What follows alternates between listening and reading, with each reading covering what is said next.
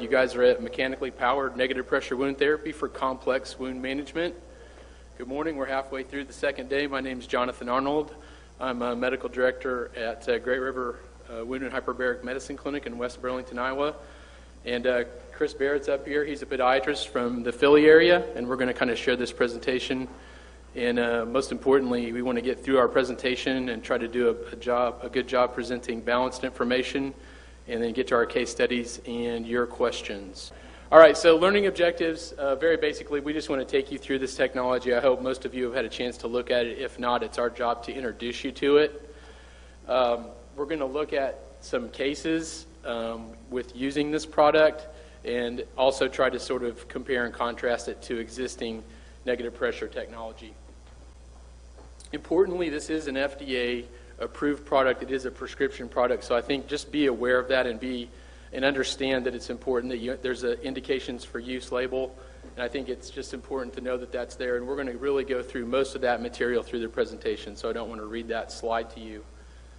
Negative pressure therapy is a technology, as most of you know, that has been around for a long time, and we are going to talk about some of the specific evidence that we have to support the use of this product.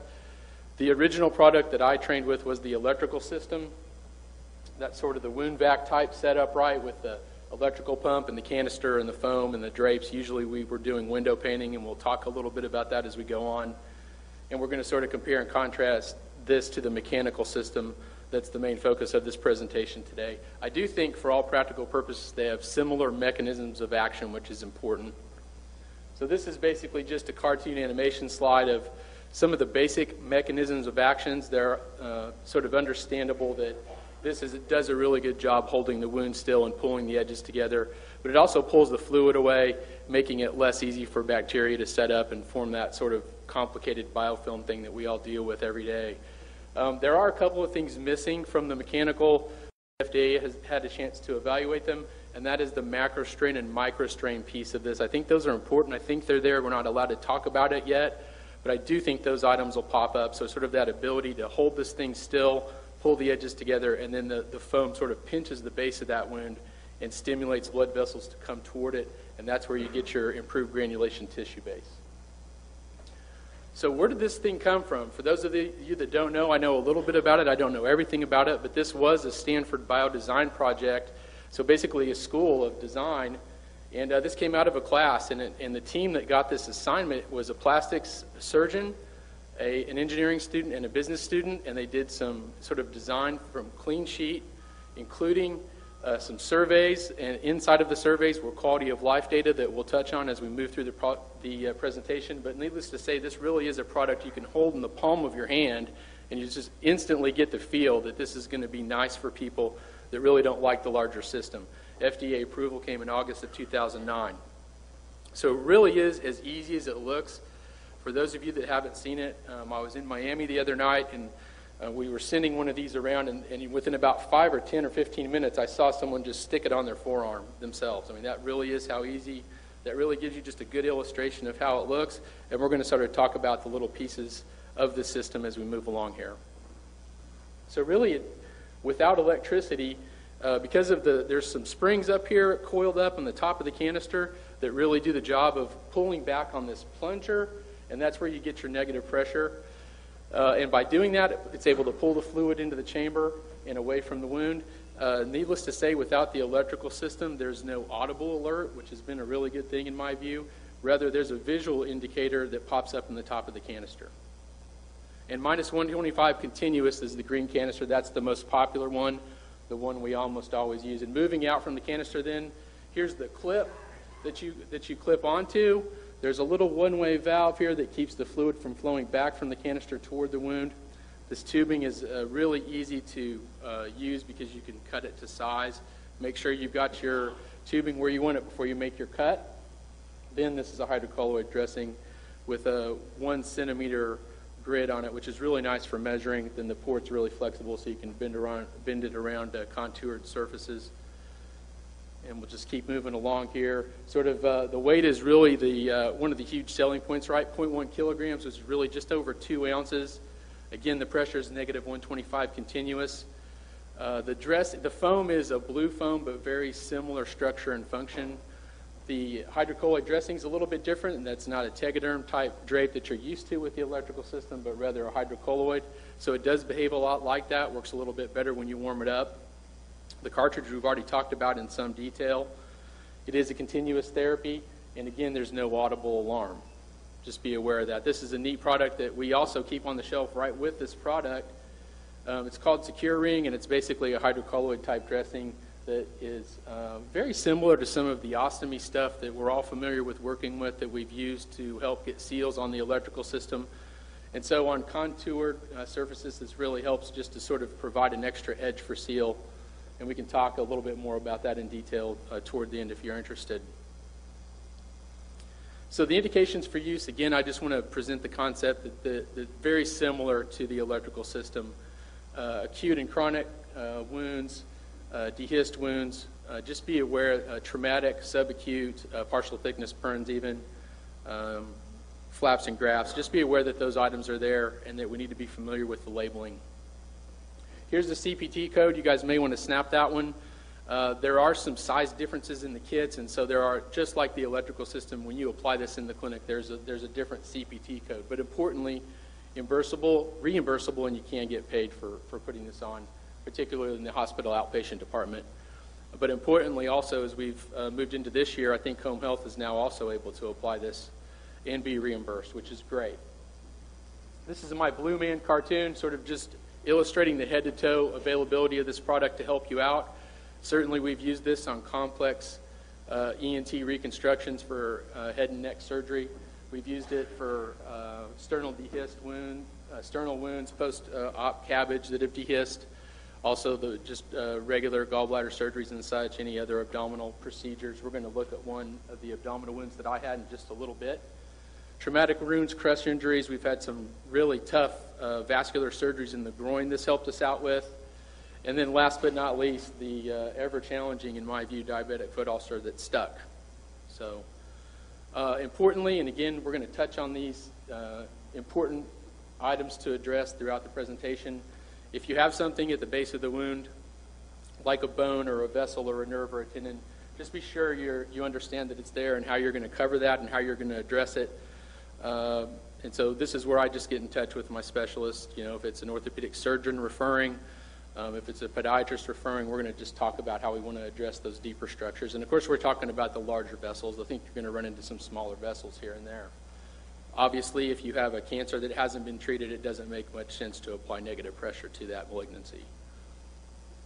Just a quick chart. I think some of this stuff is pretty intuitive, but the mechanical system handles less drainage than the electrical system. So on your larger, more heavily exudating wounds, you're going to probably opt for the electrical system.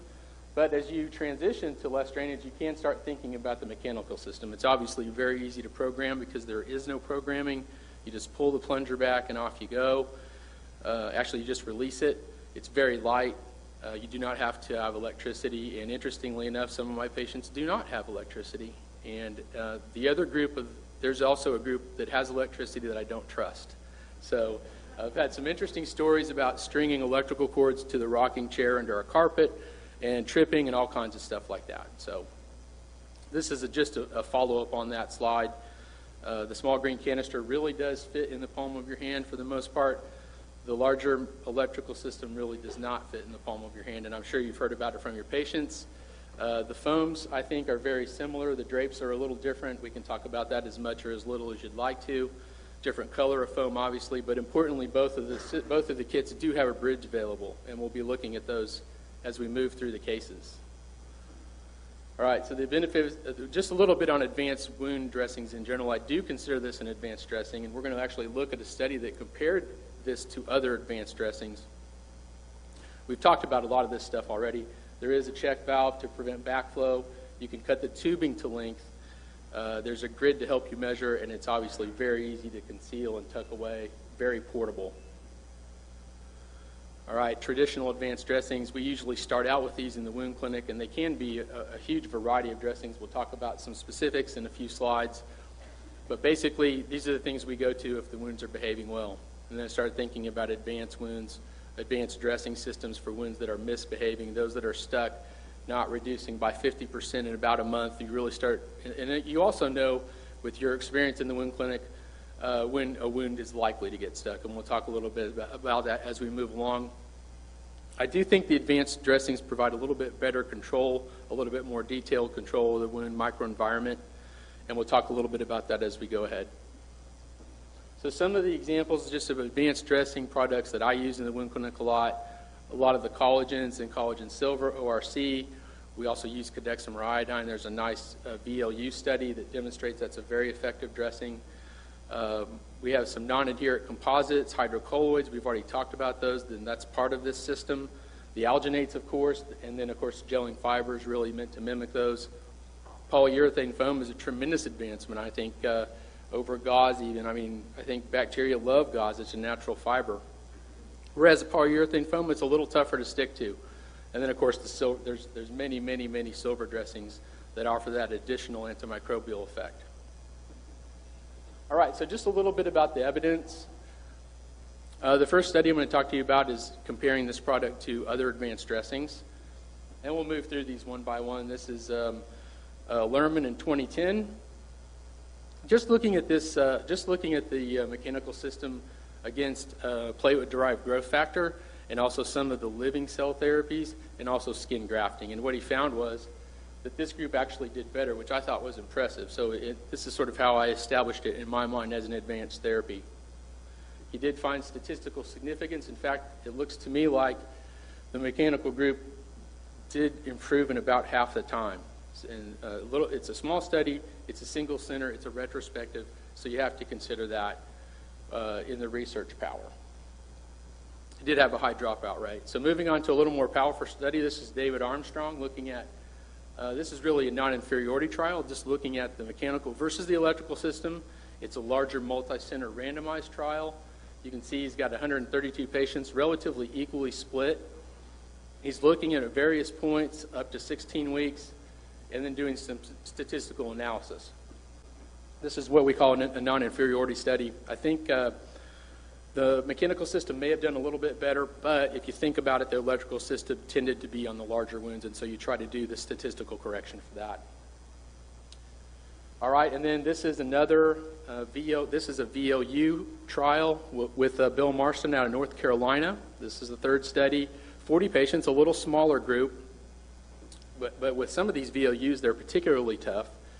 And again, what we found looking at regular intervals, the mechanical system did very well, basically as well or maybe a little bit better. And again, I think some of the difference in this trial were due to the fact that the electrical system, again, tended to end up on the larger wounds, which makes sense, right? The larger, more volume, more drainage, etc. So now moving into the case presentation, so really just my experience with the product. I'm going to start out with a case that was particularly troublesome to me and challenging. An old 57-year-old guy with a diabetic ulcer, a left sub-first metatarsal head lesion. He came in and we had him staged out of Wagner 3 with MRSA. You already know that's going to be tough. He's already lost his right leg, so we're going to do everything we can to help him out.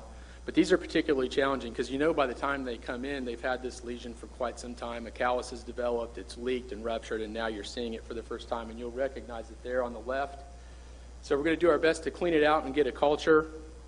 Apologize for the lighting on some of these folks. It just gets a little bit washed out on the screen. But we're basically just sitting here watching this thing. We've debrided it. He's on IV antibiotics. We're just kind of waiting around. We're trying to get a seal with the electrical system. And you can tell by the maceration on the wound edge that we're just sort of stuck. And, of course, these folks have a pretty good blood supply to the skin and sub-Q, but a not so great blood supply to the deeper tissues. And that's really what we're waiting on here, is just to sort of let this thing settle down. We haven't got control of the edema and the drainage yet. We're just moving along several weeks here, actually, before we get anything done. So this was around the time this product was being launched, and I was making some contacts trying to get a hold of it. We had so many different dressings, I'm not even sure I could remember all the different things we tried, but basically negative pressure therapy, trying to get a seal. And almost every time he came back, we did not have the seal, as you guys can tell by looking at the pictures. So we are having some progress here. It's very slow. And he tended to improve a little bit and then fall back off, which I know you guys have all seen. And this is where we got a hold of the mechanical system here, sort of between these two visits. We got a hold of a sample And you can see the huge difference it made just having a good seal. And I think this is where this product excels, is really once you're moving from those deep tissues into the less draining, more superficial aspects of the wounds. And we're just going to follow him along now. Believe it or not, this is still draining quite a bit. It's a little tiny lesion at this point as far as the wound measurements, but it really doesn't do it justice, because you know underneath the skin and sub-Q is a lot of healing and a lot of activity. And so we ended up letting that stay on there for a few weeks and just coming in for regular visits, and then we actually finished him up with a dehydrated amnion chorion. He did great, and of course, even when you see him there at the end of May, he's still healing underneath, and so offloading is huge. All right, so moving along, I've got a post-op abdomen for you. You'll know why. This is a gentleman that's 3 weeks after a hernia repair. He dehisced, and the surgeon was having trouble getting him qualified, believe it or not, for the VAC, for the larger electrical system. And so he sent him down to us and asked us to help. And so you'll recognize the wound right away that definitely, this is a tough wound to dress in general. If you're using anything other than a negative pressure system, you're going to be changing whatever you're putting on that several times a day, right? So this is probably 7.5, 8 centimeters deep, and 6 or 7 proximal undermining toward the upper portion of the abdomen and chest. And you can sort of see those sponge-tipped applicators sticking out to show us those depth and tunnel measurements. But once so I think he's going to come in, and then this is our first visit after the electrical system's been applied on the left-hand panel. So already got some control of that edema, and then within just 6 days, really a 5:10 to 5:16, a tremendous amount of improvement, just having the right therapy on the wound. But still too much drainage really for the mechanical system. This is a guy that was asking me from the time he came in until the time he left to have the vac off or to have the negative pressure system off. So you guys have been there. All right, so we're still just waiting for the amount of drainage to settle down here.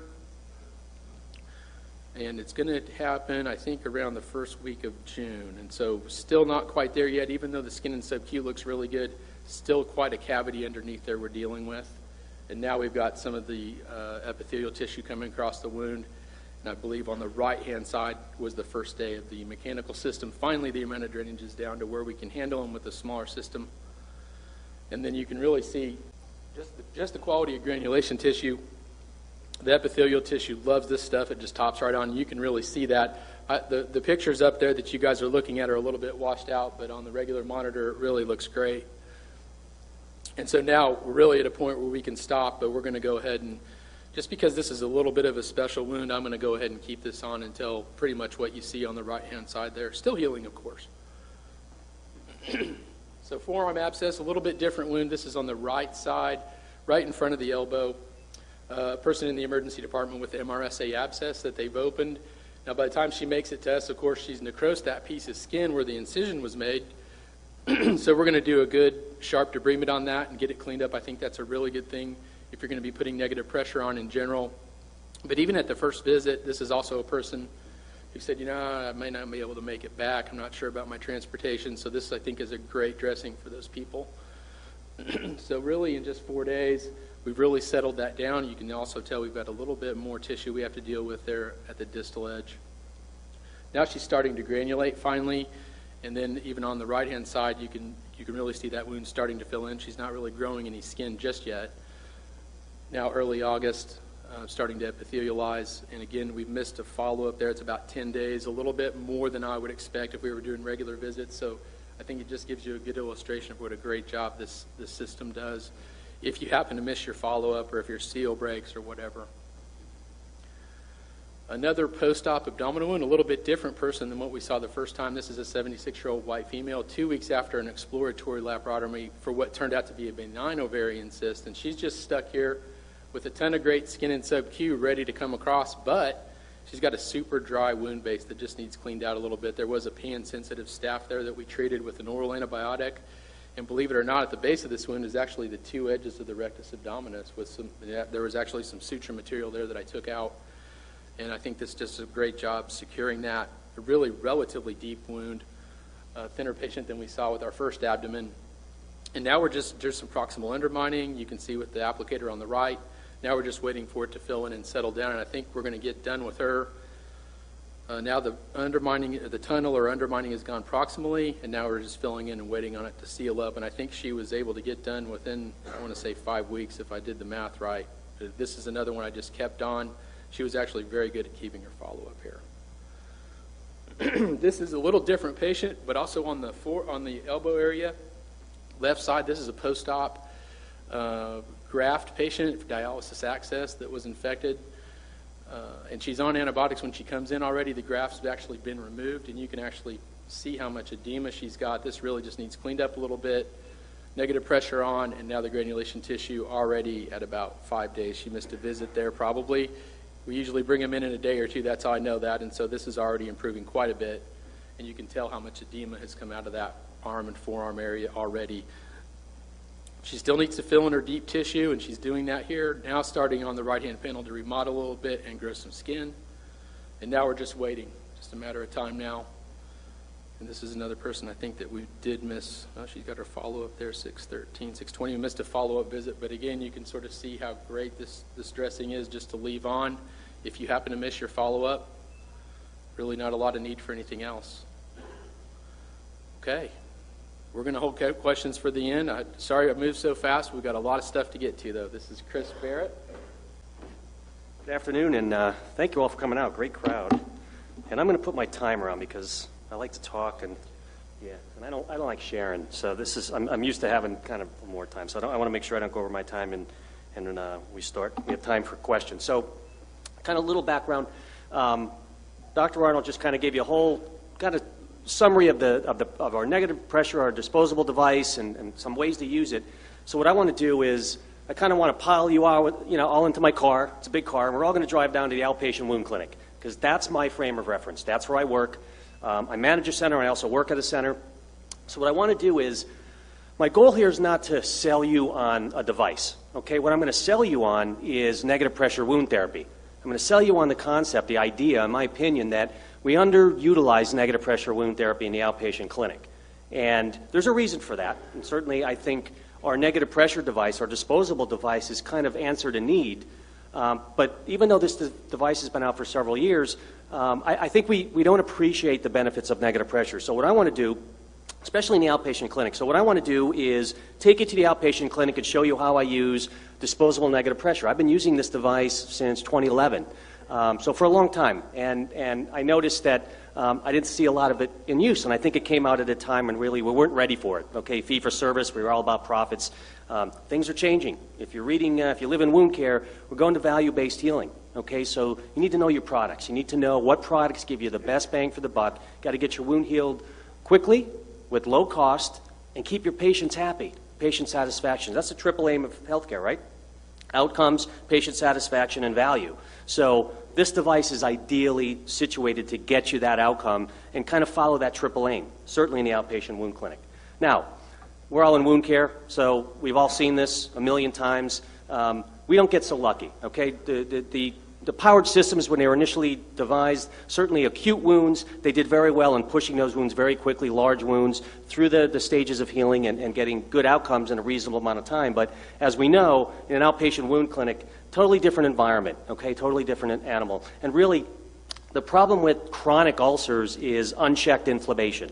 Okay, that's really when we hear these wounds are stuck in the inflammatory phase, that's absolutely true. Because what happens is we need inflammation. We need a low level of inflammation to manage bacteria and to clean debris from the matrix to get that wound to move into proliferation. So that's certainly, it's necessary to have inflammation. So we need to have those inflammatory cytokines, those serine proteases, those matrix metalloproteases to get us through to proliferation. The problem is when the wound gets stuck and these inflammatory mediators are unchecked, you have this milieu of inflammation that damages our growth factors. It destroys growth factors. It prevents cells from dividing and finding their receptors and migrating, because again, for migration you need a healthy matrix.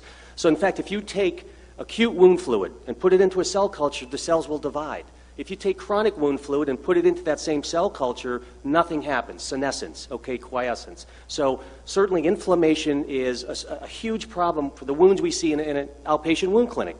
So they require investigation, okay? They require some understanding of the physiology of wound healing, and you have to know your products, when to use them and why. So we certainly have a concept that we can use to look at a chronic wound and try to understand why the wound is not healing and try to address those problems. It's called wound bed preparation. It's really, in my opinion, the foundation of wound care is the concept of wound bed preparation. It was originally developed by plastic surgeons in and around 2000, and it's a systematic way, okay? It's a guide to looking at a chronic wound. Where are the barriers? Okay, what are the barriers that are preventing this wound from moving forward to proliferation?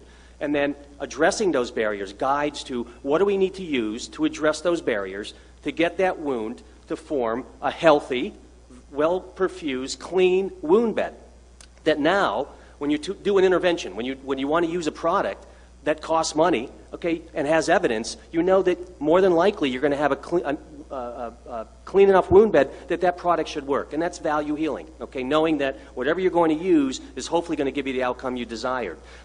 So this was around 2000. In about 2003, the concept of time came out. I'm sure we've all heard of this concept, the time principle, and really the giants in wound care, Greg Schultz and Gary Sibbald, Marco Romanelli, Vince Falanga, they had this advisory panel, got together, and they looked at this concept of wound bed preparation.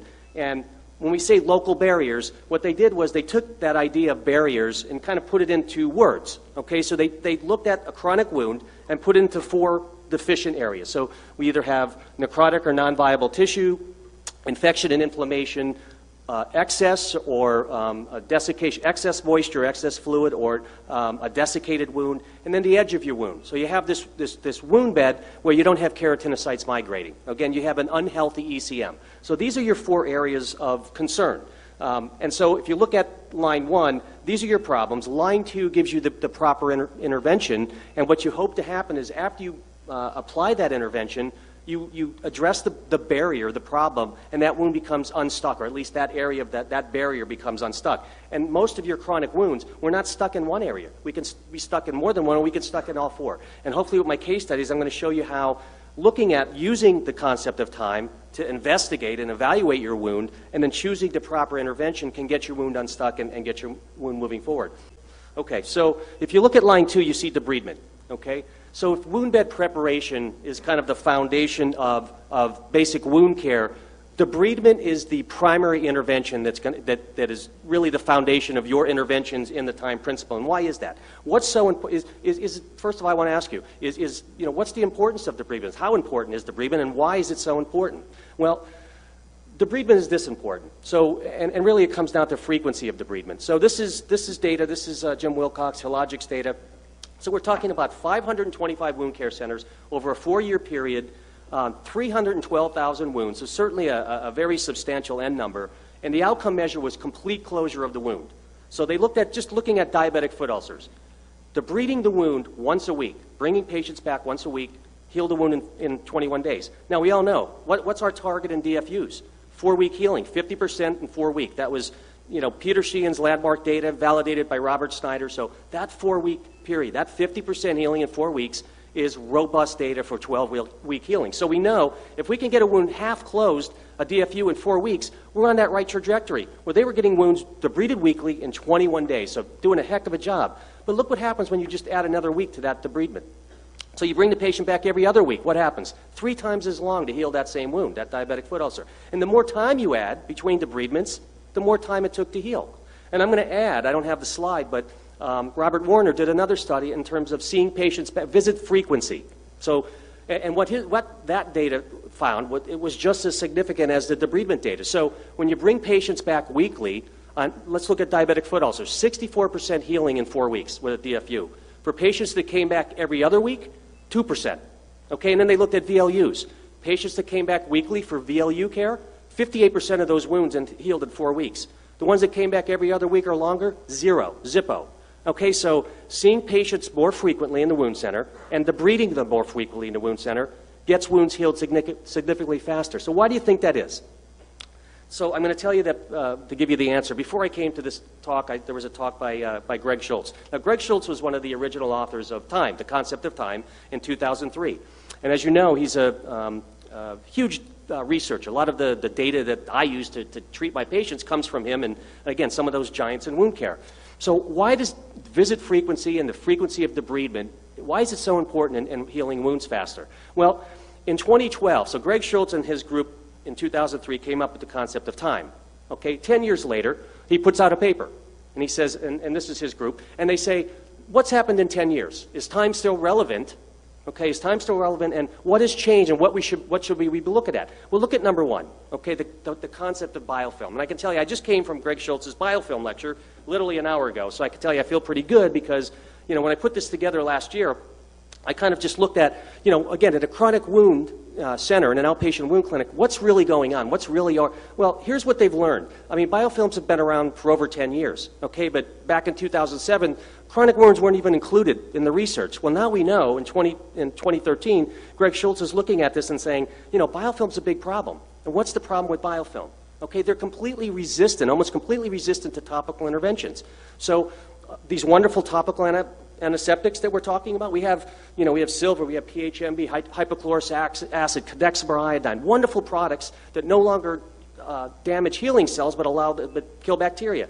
The problem with that is they kill planktonic bacteria. They affect planktonic bacteria in the upper surfaces of the wound. What's the problem with biofilm? Biofilms are half a centimeter in depth. Your topicals are doing nothing to affect that. Okay, so, and biofilms, how long does it take a biofilm to reform? 3 days. They start reforming in 24 hours.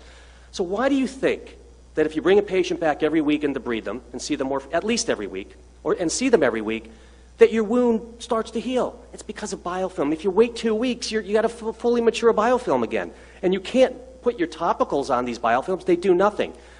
Biofilm is DNA, polysaccharides, lipids. They're negatively charged. So you take hypochlorous acid or PHMB or silver, Ag+, positively charged. You put these products on top of a biofilm, they adhere to the biofilm. They do nothing. They have no effect. So how do you disrupt the biofilm? You debride it. Okay, and what works? I'm going to tell you, I've been doing this talk for over a year. I said, I think the 3 most effective ways of debridement, certainly sharp debridement, effective sharp debridement, ultrasonic debridement, non-contact ultrasonic debridement. Well, what does Greg Schultz just say an hour ago? Non-contact ultrasonic debridement you can either use a silver solution, you can use hypochlorous acid. It did much better than saline. But these products work. Okay, this is 2013. He's telling you, you've got these topical antiseptics that are wonderful, but you have to use them at the right time. But what about, NPWT is my focus here. He's also said in 2013, the use of negative pressure wound therapy. Well, why is that? Well, this is what he said in this paper about NPWT. It may help loosen slough and necrosis. So it helps your sharp debridement become more effective. And we all know, you add negative, this is my whole idea with when I take care of patients in the wound clinic and my case studies.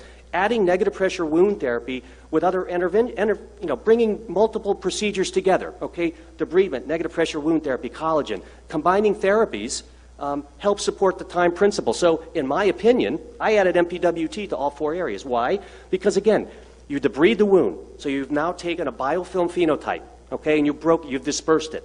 You turn them into planktonic bacteria. What happens now?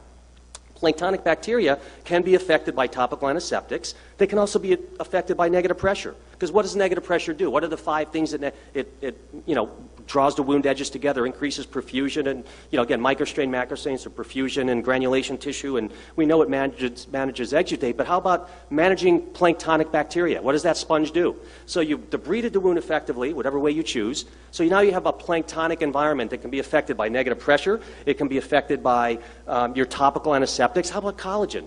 With the FDA, KCI can't say that collagen and NPWT, in my clinic, in my hands, I'm going to show you case studies, putting collagen and NPWT together, because what's the big problem in chronic wounds? It's proteases, okay, serine proteases and MMPs. So when you debride a wound and you've broken up the biofilm, so now your eye in time is also inflammation, okay? So negative pressure can manage some of those bacteria, can also add with collagen, which now manages the proteases. Certainly, negative pressure is managing moisture, keeping a moist wound bed.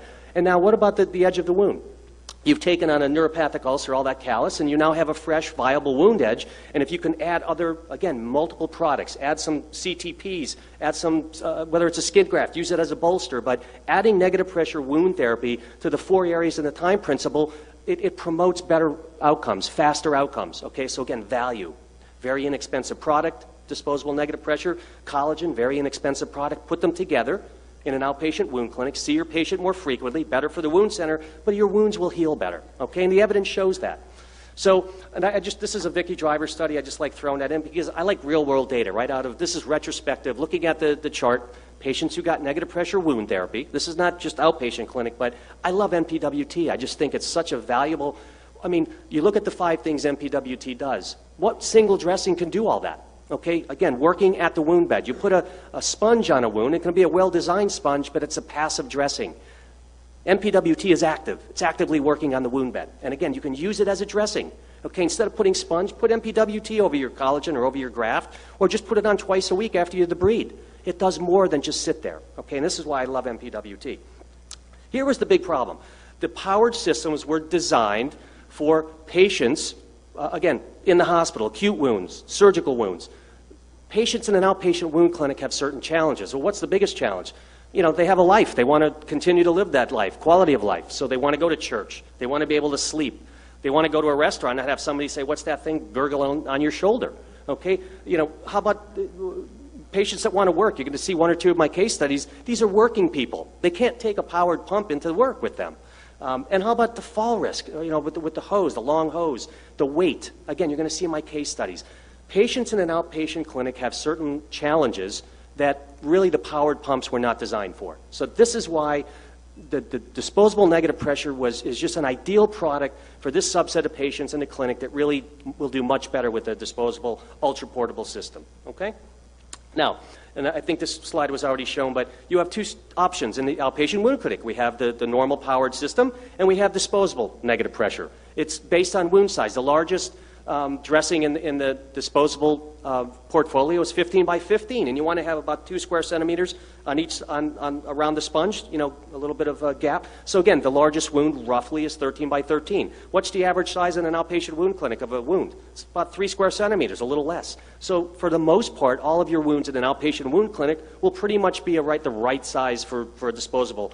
And wound drainage, that's really our driver. Okay, it's a 60 cc cartridge, 2 to 3 times a week, 120 to 180 mils a week. That's your guide. Okay, wound size but here's the real key. Look at the coverage criteria. With standard NPWT, it's DME. You have to fill out an application, wait for approval, has to get delivered, and your wound size has to be greater than 1 by 1. And sometimes you can't even do it in the first 30 days. You have to use standard care. With disposable, you can use it day 1. Okay? Well, guess what? When you debride the wound, if you wait 4 days, you've got a maturing biofilm. So why do you think patients did better when they were seen more frequently and debrided? Because you're keeping that wound in a planktonic state, which can be affected by your topicals, by NPWT. That's when I want to use negative pressure, the day I debride it. So it's on my shelf, the disposable negative pressure. You purchased it.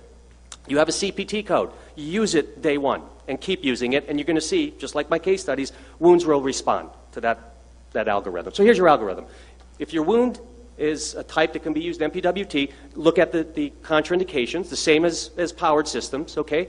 If you don't have any of those contraindications, the wound size and the wound drainage, that's what drives your decision making. But really, what drives your decision making is the patient, okay? If the patient's a better fit for a disposable type of a portable, lightweight disposal, then that's the best choice for them, not the powered. Yes, you can still use the powered system on any patient in an outpatient wound clinic, but disposable negative pressure, lightweight, portable, day 1 is really ideal for the challenges we have in an outpatient wound clinic. So let's do some of my studies. So first you're going to say, because the first study you're going to go, wait, this guy's a podiatrist. What is he doing treating this type of wound?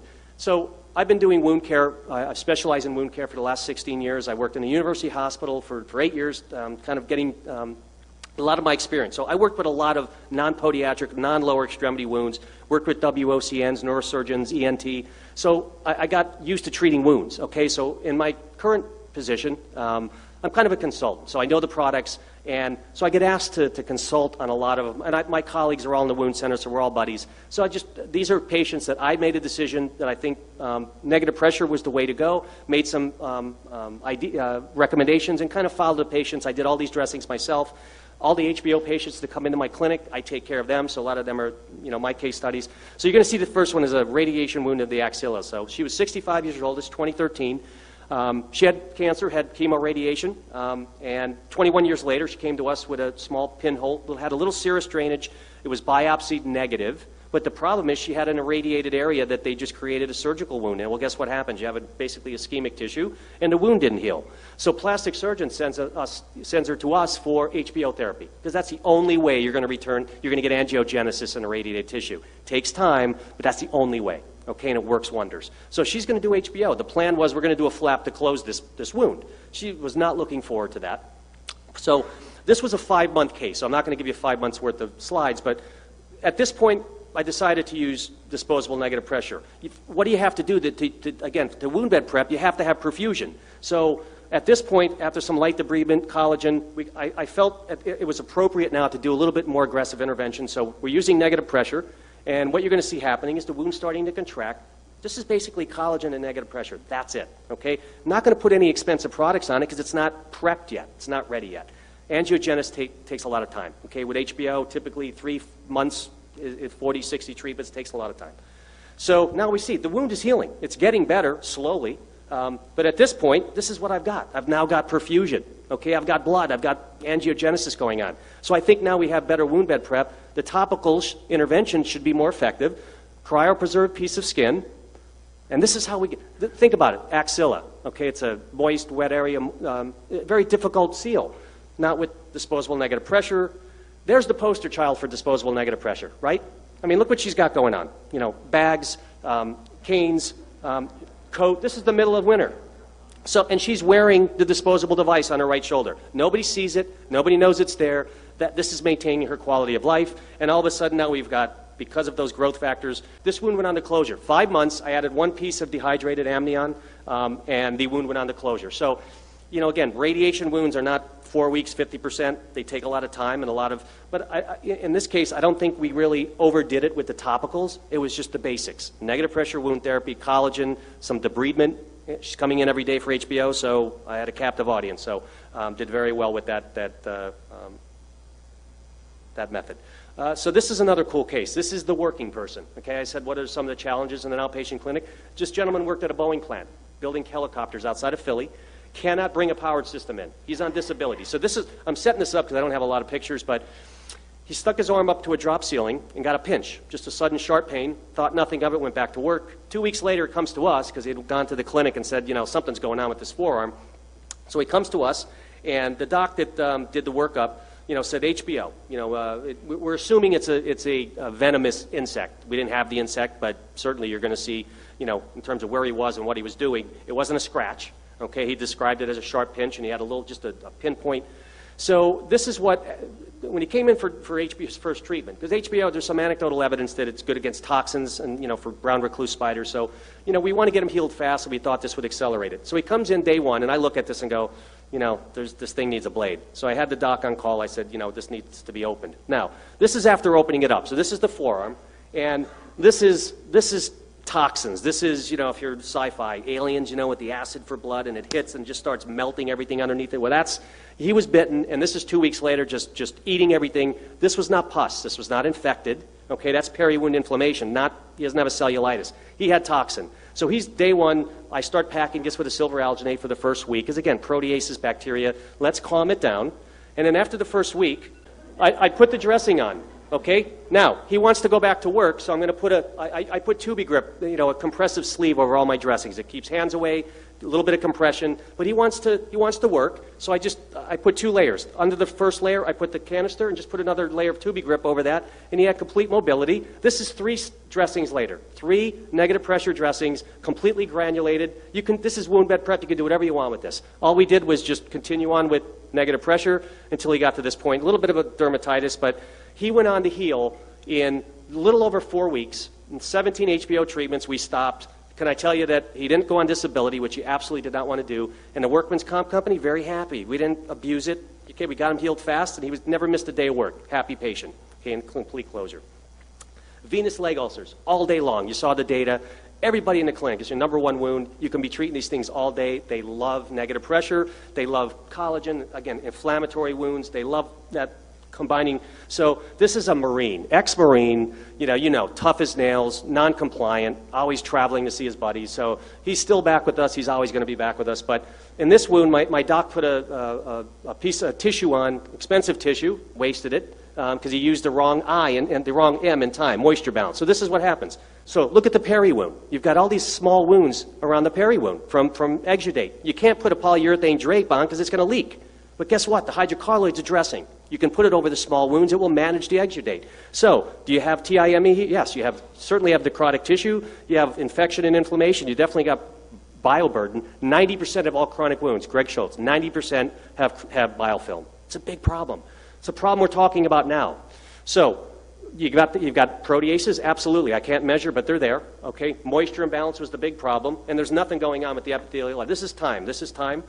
So I'm going to add my collagen. I'm going to treat it. This is a ECM collagen, so I'm going to put a little non-adherent over it, treat it like a tissue product. There's my hydrocolloid covering all those small wounds. 3 weeks later, what's the mainstay of venous leg ulcer? It's compression. You can't forget compression because you're doing negative pressure. You got to do it together, and you can do that. I just left the hose outside, made little cuts, and this is 3 weeks later. Okay, peri wounds taken care of. Think of TIME. The T's good, tissue looks better. You've got epithelialization, proteases are managed. It's working. All I did was continue to add till I got to this point. Collagen and a cheap disposable negative pressure dressing. Okay, I'm doing that twice a week. Okay, and he's doing wonders. This is another cool case. I'm going to try to be fast. Orthopedic surgeon, 5 o'clock on a Friday. What orthopedic surgeon's calling on a Friday? Because this guy's a little bit nervous. He had a right teno suspension that had dehisced and failed, got infected. He took care of it again. It dehisced again. He said, I've got a small, deep wound, and if this thing fails, I'm in trouble. She's going to have disability. Do you have any tricks? Yes, I do. Came in on Monday, had another doc. I said, I talked with the doc. I think, disposable is going to be the answer. And sure enough, small, deep wound, doesn't drain very much, in an elderly patient who wants to be active, who wants to maintain her quality of life. There's my dressing. Now, this is my first one, not the prettiest, but it doesn't matter because your seal is right with the ring. That hydrocolloid ring allows you to put small dressings in difficult places, and you don't need a lot of excess, okay? And there's my tubey grip. She had a spica brace. Kept the spica brace going, tubey grip, slid it under, complete mobility of her hand. 3 dressings later, same thing. I looked at it. 1, 2, 3, we're done, and she's completely granulated, healed in 1 more week. So that's, 3 weeks, she's healed. Happy patient, happy doctor. Last one, so DFUs. Obviously, I got to give you a DFU, but again, you can put all the great topicals you want, but if you don't offload diabetic foot ulcers, all of a waste of time. Okay, quality measures, TCC or a non-removable full-length boot. Those are your options if you want to do it the right way. So these things heal all day. If the evidence shows DFUs with a TCC, 6-7 weeks, 90% healing to 7 RCT. So, I love it. I love TCCs on these because I just tell them, we're going to heal you up. No problem. So 10/17, he said, nope, don't want to cast. I don't want to deal with it. I said, do you realize the risky, a diabetic foot ulcer, the 5-year mortality rate, breast cancer and prostate cancer, add them together, it's still greater. Just that diabetic foot ulcer. It's an independent predictor of early mortality. Norway did a 10-year population health study, independent predictor. Okay, it was validated. There was no other risk factor. That diabetic foot ulcer is a killer. Okay, so this is a killer problem. But we ignore it for the most part because we put them in post-op shoes. But anyway, so he refused TCC up until 11/20. I said, you're looking at osteo, you're looking at BKA, and you're looking at dying. I said early. You understand? I think he got it. He said, all right, I'll do it, doc. So debride. After 6 casts, I'm figuring this guy's healed by now. This thing was stuck for 2 weeks. Could not get it unstuck. Now, I'm going to say another podiatrist was treating this. I was doing the casting, and I said, what do you think it is? Well, circulation was great. Didn't really have any exostosis. What do you think it is? 90% of all wounds. It's biofilm. It's got to be. So we did an aggressive debridement. We curetted the base, and we took a tissue nipper on the wound edge and just kind of freshened it up. Now I'm going to hit it with collagen. I'm going to hit it with a cast, and I'm going to hit it with negative pressure. Okay, all together. So under a TCC, works like a wonder. I put a little piece of foam 4x8 just to cover the hose. Okay, and this is 4 casts. So basically 2 more weeks, and he was completely healed. So again, looking at it, TIME, what's going on? Inflammation and proteases, or biofilm and proteases, probably those 2, because the wound bed looked good. Debride, and add a couple of products, and the wound gets unstuck and moves forward. So this is the deal. This is what disposable negative pressure is all about. It's about patient quality of life. They're happy, you get better outcomes. You're going to be, when reimbursement's based on your happiness, the patient happiness and your value-based healing, you're ahead of the game because the patients love this thing. So it's good for, again, for triple aim of healthcare. It's good for the patients. They're happy. I like it because I can use it day one. I can customize the dressing, put it wherever I need it to be because I got the ring and I got the hydrocolloid. It's disposable, day one, build the RCT. It's not a big money maker, but who cares? Okay, multiple things together, get your wounds healed very quickly, and you're ahead of the game. And again, it's off the shelf, so that's what I love about it day one. So it's all about wound bed prep, and again, all these different issues, elderly, small wounds, but how about home care patients? As of January 1st, home care can now do SNAP. And the beauty about this is home care gets a lump payment, right? And then when I order all the dressings, we just keep taking that money away. Well, guess what? With disposable, they can keep that money because I'm just using negative pressure. Okay, that's what I ordered. They're doing it, and they get paid separately. So they get paid and make some money on disposable, and they don't even touch the lump sum payment. It's a money maker for home care too, and the patients get better. So this is a whole other discussion. We can't do it today. So don't throw it on the worst of the worst. Okay, put it on don't put it on train wrecks. Okay. Try it on a nice, easy wound and get some good hands-on experience, and you'll get a good outcome, and you'll want to use it more. And that's my sell on negative pressure wound therapy. Think about it more. Thank you. Sorry, I went over a little bit. Questions? Thank you for a good presentation. Thank you very much. I have one question for both of you, actually, and it's pertaining to the hyperbaric. In your presentation, you had a diabetic foot ulcer, Wagner 3, but you did not mention any options for hyperbaric treatment. In your case also, you mentioned that this patient who had an insect bite, and then you put him on 17 treatment for hyperbaric. Is this a new indication? Thank you. Yeah, great question. So the question, as you guys heard, is about hyperbaric. So our first diabetic foot ulcer guy, unfortunately with the Wagner 3s, we're stuck waiting, I think, for 30 days, and we have to demonstrate that really we've shown adequate blood supply and that the wound essentially has not improved in that 30 days, and that did happen in that case. He was in hyperbarics, and that's when we started really seeing the edema coming down and getting a better seal and wound improving. So great question, good point, and that's why I'd love to stick him straight in, but sometimes you just have to wait a little bit and get everything in line. And good question with the HBO, and not the first person said, how do you get that in the chamber? He's workman's comp. So all rules go out the window. Basically, workman's comp is an open checkbook, okay? Yep. But we don't throw anybody in the chamber.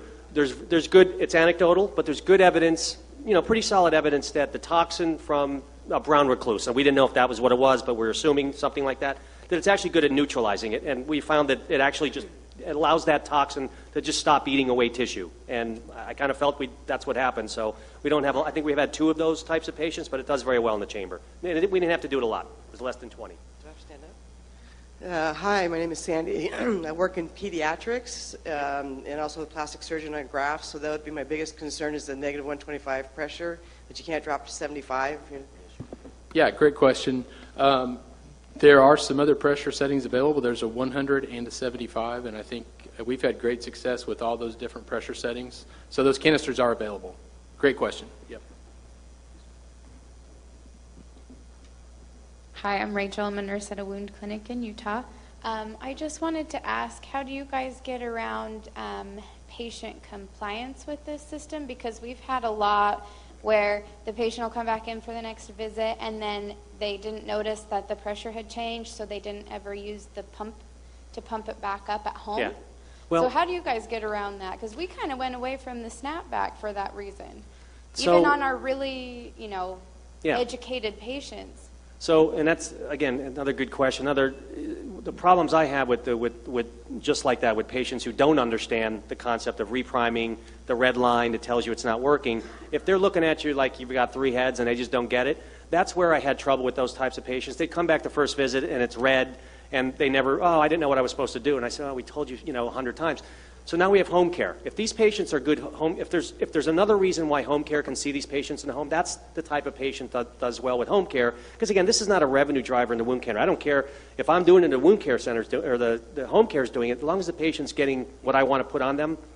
And home care should love this because they're going to get paid for it and they're going to keep their money, but home care can now address the issues. But don't forget, this is a hydrocolloid, so if they have a red line, you don't have to change it in 2 hours. They can come back the next day, okay? Because again, that hydrocolloid is going to manage some of that fluid. These are slow draining wounds, light draining wounds, so they're not, they're not those typical. But yes, that's an issue. If patients don't get it and they just can't understand and they're always coming back with the dressing off, either if they're ambulatory and they can't get home care, then I hate to say it, that's a problem. The reality is not everybody's going to work, but I think, explanations, if there's family members, they can help. But if not, home care, and if that's not the case, then maybe negative pressure is just not the best, choice for them.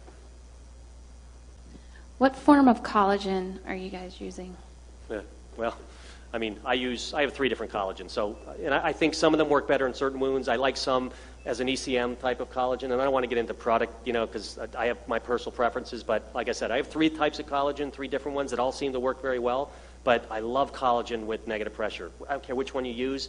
Proteases. If you can use collagen with negative pressure and attack proteases and bacteria, they're not allowed to say it, KCI, until FDA is coming. They will be able to say it, but I'm telling you, in my hands, it does great together. It doesn't interfere with the suction? No. I don't think so. No. It degrades. I mean, it ends up being broken down by proteases, so it's not a, it doesn't turn into it. It just basically degrades. And collagen ORC is biodegradable completely. ORC is just completely biodegradable. It disappears, so no, it doesn't affect it all. Hi. My question was, what's the standard of frequency for dressing changes?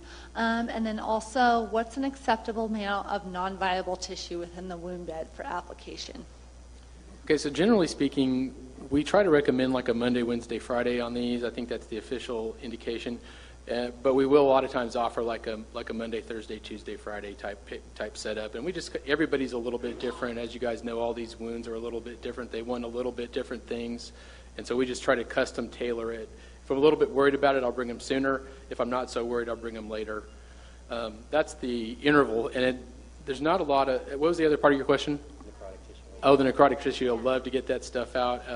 I think there were some pretty good pictures of acceptable amounts. You saw what I said in the time, what Schultz said. You'd actually, I'm not a big, I see a little bit of slough, a little bit of fibrin. I like negative pressure on top of it. I'm telling you, it just dissolves it. It softens it. Yeah. Easy to come off. What's the KCI recommendation is 30% with the VAC, I think. I mean, you see heavy necrotic tissue, got it debride.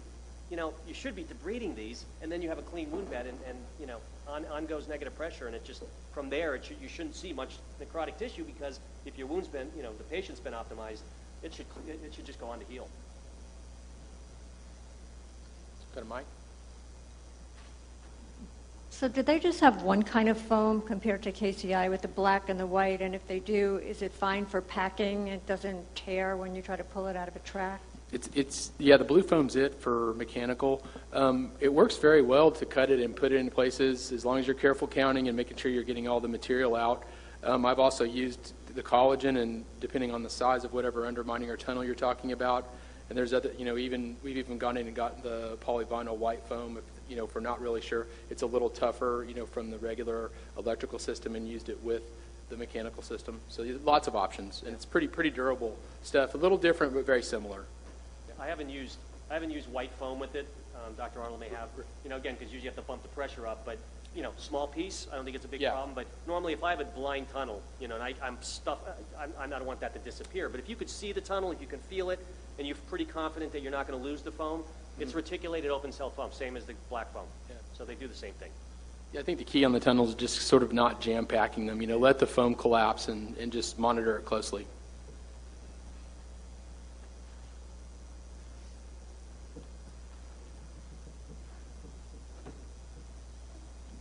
I'm intrigued by the use of it with the TCC. Can you go over again how you padded or protected that? Yep. So really, no. First off, with TCCs, padding is bad. Okay, I'm just telling you that the original design of total is intimate contact with the least amount of material between the plantar foot, the cast, and the skin. So that's the issue I have with some of these other kits, is that there's a lot of stuff, that they think is that's good for offloading. No, I want intimate contact. Okay, so when I put the hydrocolloid dressing on, I'm just wrapping it with the kit. I'm putting my cast padding and my stockinette, just like I would any other wound. There's no extra padding over the dressing. Because Because again, 30 to 40% of the weight reduction is on the cone of the cast, up on the leg. That's where your offloading is going. It's not just offloading on the foot.